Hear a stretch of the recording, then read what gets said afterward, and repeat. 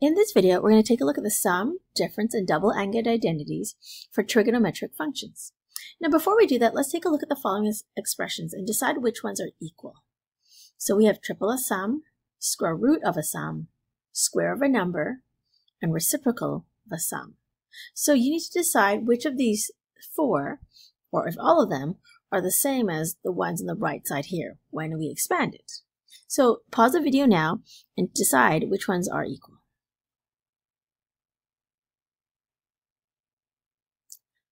All right, if you've taken a look at them very carefully, you will find that if I triple a sum, it actually is the same as the sum of the numbers tripled.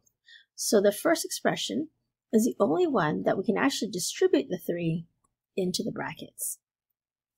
Square rooting of a sum, we can't take each of the square roots individually. If we square a binomial, we can't square each of the numbers individually. And we can't separate a reciprocal by splitting up into 2 reciprocals. So in general, function operations are not usually distributed over addition or subtraction. And this is true of the trigonometric functions as well. So this will lead us into the sum and difference identities. So there are 6 functions here, and based on sine, cosine, tan. So I'm going to just write them down, and you can copy them down as well. Now, these identities don't have to be memorized, but you should be able to identify them and recognize them quite quickly. So just to go over them briefly, we have a sine in brackets alpha plus beta. So notice that it's a sine alpha and cos beta, and then we have a cos alpha and sine beta, and there's a plus sign in the middle that matches the plus sign. For the subtraction, or the difference, in the middle, the only difference between the first one and the second identity is that it's a minus sign. For cos alpha plus beta and cos alpha minus beta, notice that the first 2 terms this time are both cos alpha and cos beta, and then the second 2 terms being multiplied at the back are sine alpha and sine beta. Now notice that for plus, it is now minus, and it's minus in the binomial, it is now plus. For the tan alpha plus beta, it's a whole actually rational expression. And we can see that it's tan alpha plus tan beta on the top. But for the second one, it's a minus. And then the signs are switched on the denominator. So it's going to be 1 minus tan alpha tan beta. But in the second one, it's going to be 1 plus tan alpha tan beta. So we're going to use these sum and difference identities to show how to obtain the double angle identities. So the first one here is sine 2 alpha. Now, we're going to pretend that, well, we don't actually have to pretend. We know that 2 alpha means that we have 2 angles that are identical. So I can actually expand this to be sine alpha plus alpha. Because alpha plus alpha we know is 2 alpha. So using our sum identity for sine, we're going to expand this to be sine alpha cos alpha, because that's what it says in our identity. It's going to be plus cos alpha, because that's our first expression, first variable, and then sine alpha. So everything happens to be alpha here because they were identical angles. And because sine alpha times cos alpha, we have 2 of these sets. We actually have 2 times sine alpha cos alpha. Now what this means is they're not just stuck or written together, but these are actually time symbols in between here. We don't usually write them, but I'll stress it now so that you understand that it's 2 times sine alpha times cos alpha. We can do the same thing for cos 2 alpha. So this will be alpha plus alpha. And we're going to use this alpha plus beta identity.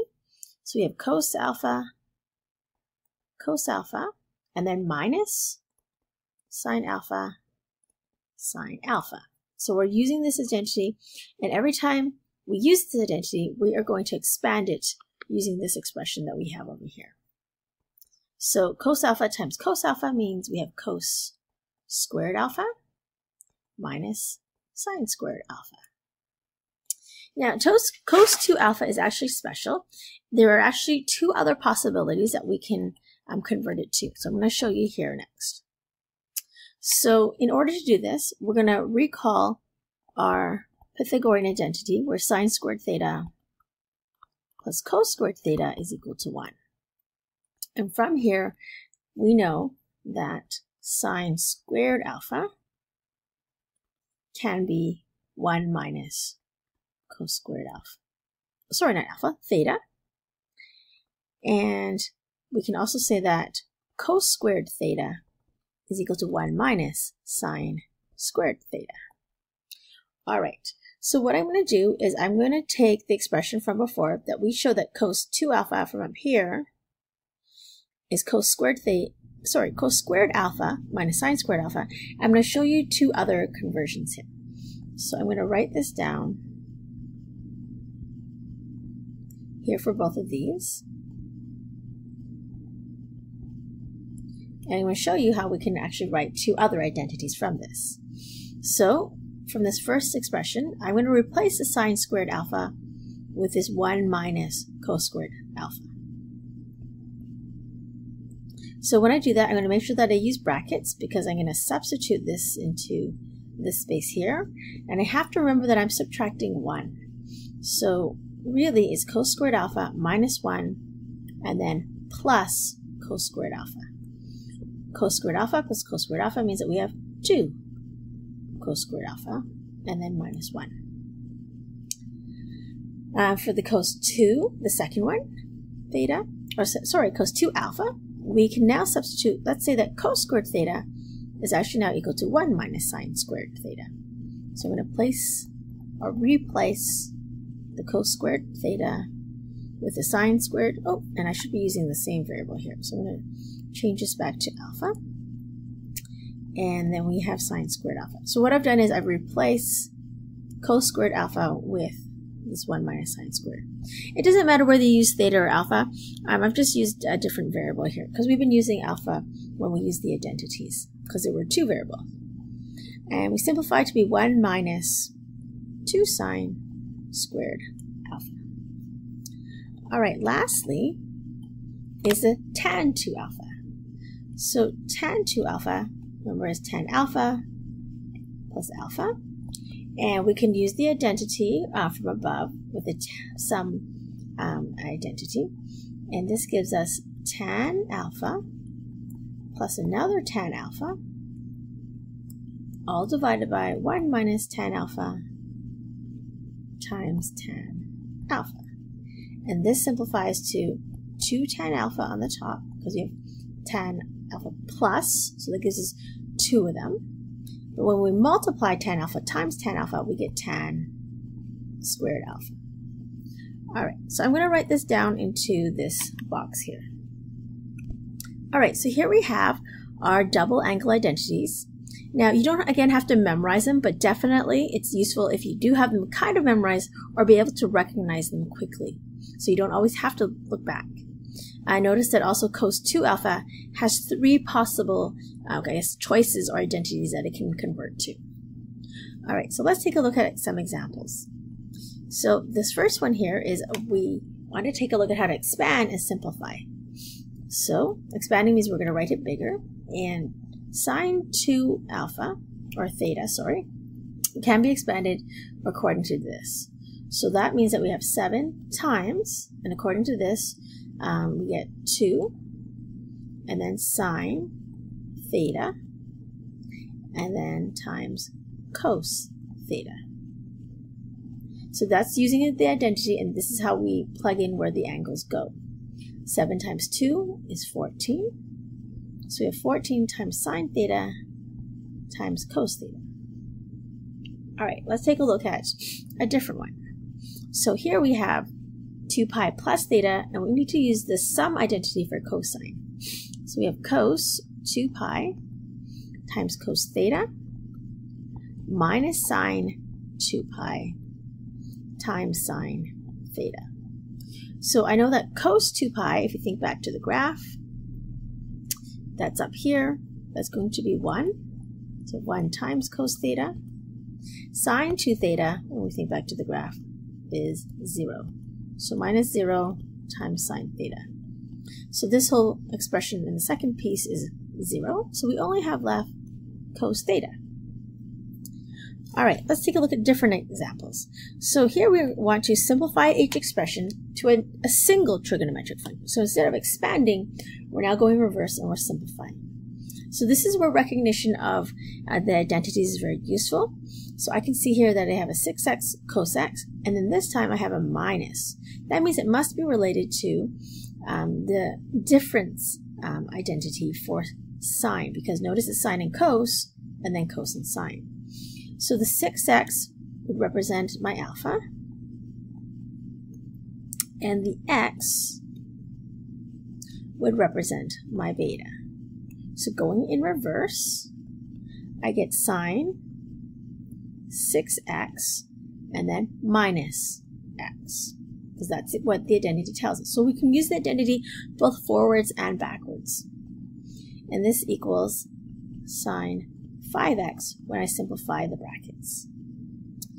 All right, lastly, this one here, it kind of looks like the double identity for sine. So remember, that's going to be sine 2 theta equals 2 times sine theta times cos theta. Okay, so what I need to do is I need to create this expression somewhere in here. So I can do that by factoring the 18 to be 9 times 2, and then I have sine 3x and then times cos 3x. Now this 3x here and here represents our theta. Okay, so when I work backwards, that means I'm going to replace this theta here with whatever that expression is. So here I have 9, and then this whole thing becomes sine 2 theta. So it's going to become sine 2, and theta in my case is 3x. So it's going to be 2 times 3x. So now we have 9 times sine 6x. All right, so now I've showed you how to apply the double angle identities.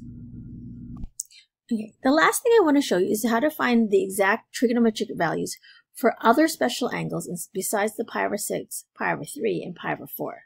Now to do this, however, we do need to use our special triangles that we already do know. So let's label them as pi over 6, pi over 3, 1 root 3, and 2.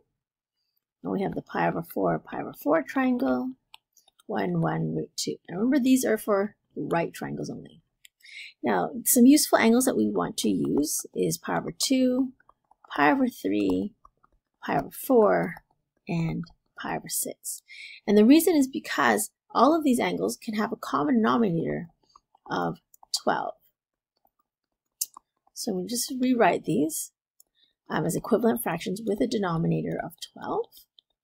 Okay, and then let's take a look at this first one. So we want to find the exact values for the expression cos 5 pi over 12. So from my combinations here, I can see that if I add 3 pi over 12 plus 2 pi over 12, I will get 5 pi over 12. So I'm going to replace the 5 pi over 12 with 3 pi over 12 and 2 pi over 12. And this reduces to pi over 4 plus pi over 6. So using my cos sum identity, I'm going to expand this to be cos pi over 4 times cos pi over 6 minus sine pi over 4 times sine pi over 6. All right, using my special triangles, I'm going to now replace each of these trig functions or trig expressions with the appropriate values. Cos pi over 4 is 1 over root 2.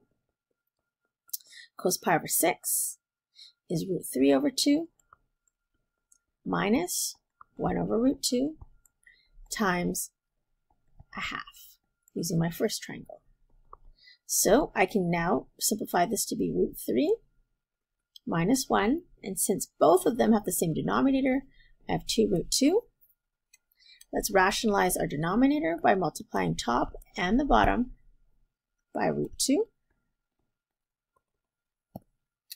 And so I get root 6 minus root 2, and on the bottom I get 2 times root 4, which is going to be 4.